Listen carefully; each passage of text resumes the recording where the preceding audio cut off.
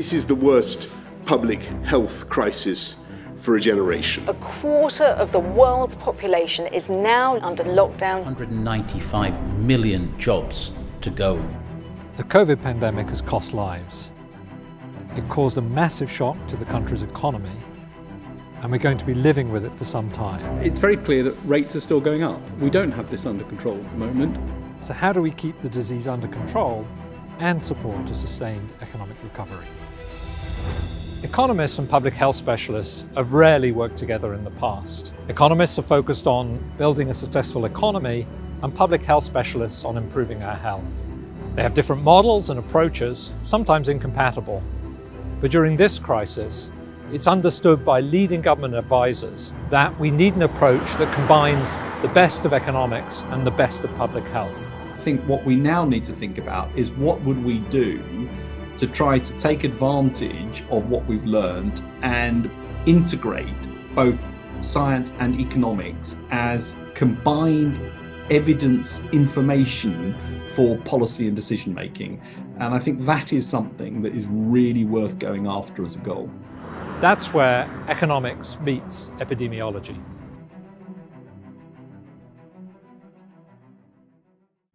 I'm Tim Besley from the LSE, and I've been talking to colleagues from across the country, and I'm keen to know how advisors and academics have been working together to provide solutions that both support the economy and save lives.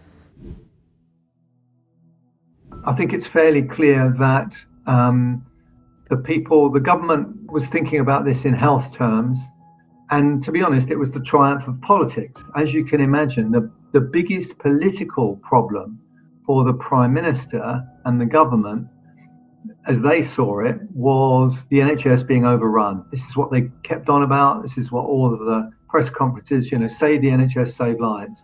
Protect the NHS. The idea of television pictures of people on trolleys outside hospitals, running out of ventilator space, all of that sort of thing was what it was all about. So it was the direct, the visible, the politically will be blamed for this. I must give the British people a very simple instruction. You must stay at home. The government was emphatic about the need to lock down the economy to combat Covid-19. This had severe economic consequences and in particular hit many of the disadvantaged groups in society hard. The national debt has risen to more than 2 trillion. GDP fell by some estimates as much as 20%, and around 9 million workers were claiming from the government's furlough programme. That's when we needed the economists, the social scientists, more generally the educational specialists in the room to say, well, what are the costs and benefits of these different things? Thank you very much. As we transition from the rescue to the recovery phase, it's essential to think about both long-term and short-term implications of what we've done. It's not a question of lives or livelihoods. It's taking both into consideration when we design policy. Is there a trade-off, as you see it, between paying attention to public health issues and worrying about the economy? If we reflect on the countries across the world over the past 6 months, what we've seen is the countries that have controlled the virus well, South Korea, Taiwan, New Zealand, Australia, Norway, Denmark, have generally done better, both in terms of their deaths per capita as well as their economic performance. The notion of a trade-off is not correct, and very often these things are pulling in the same direction, and sometimes there are some obvious different directions that these get pulled in. And I think what we've tried to do from the beginning is to ask the question, where do the potential harms come from? And they come from direct COVID harm. They come from indirect harm because the health system is in some way compromised and therefore other health risks get affected. And they come from potential long-term harms from economic damage. So back in March, we didn't really have the tools to bring epidemiology and economics together, but there have been huge advances since. And now it's understood at the highest level that we have to bring the data and the modelling tools together to have a real impact on policy. You must have had some idea in mind that somehow science and economics could work together. We saw this as a multi-dimensional problem. There was the clinical problem of the actual infection, the disease, how to treat it. There was the public health problem, which is how do you prevent transmission and how do you treat it at a population level.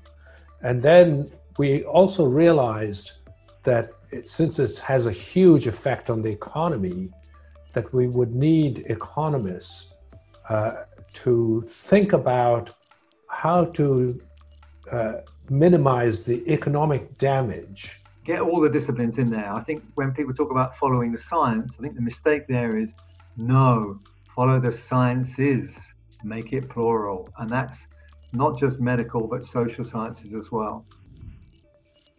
But getting the balance right is tricky. If we open up the economy too quickly, the disease starts to progress again. If we do it too slowly, that imposes unnecessary costs on people's lives. The role of the models is to give us an insight into that. So what exactly do we do in this work? Well, standard epidemiological models are explicitly non-behavioral. So what that means is that they don't really take into account all these spontaneous behavioral changes by workers, by individuals and households in the population. But what we've seen is that people do react to changes in infection risk. We need to model that in order to better understand the spread of the virus more broadly. This is a dynamic model that can be used to track the dynamics of the economy on the one hand, but also the dynamics of the epidemic on the other hand, and also to make predictions about its future evolution and predictions about its evolution under alternative policy options. And we've used those type of dynamic integrated models, which then also feature, importantly, these distributional considerations. Where modeling is useful is once you understand the parameters involved, and then you want to change things or impose certain restrictions, you can model what would happen if you introduce this measure, or if you introduce that measure. What would be the effect of vaccination if it was 30% effective versus 60% effective?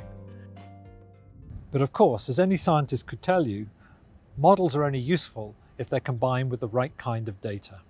One of the big lessons from this is we've got to get data and data systems right, because absent that, you are trying to fight things in the dark. If we're not careful, what we do is bring together a series of incomplete data sets with uncertainty in them, and instead of getting to more potential certainty and ability to make decisions, we just amplify uncertainty. We're working at the cutting edge of the most important issue facing the country, but it's essential that we translate the lessons of theory into reality. And the models are useful at telling us about how policy can be targeted, both geographically and to particular kinds of economic activity. What we want is workers to feel safe enough to go out and work and expose themselves potentially to catching the virus. And we also want sick workers to feel secure enough to stay at home and not feel the pressure to go out and work if they are ill. Statutory sick pay and more generous statutory sick pay can play a big role in this. A policy that could have a positive effect in terms of alleviating this trade-off between lives and livelihoods, and that comes out of our models, is rather than shutting down entire sectors, you use tax policy to encourage or discourage specific economic activity.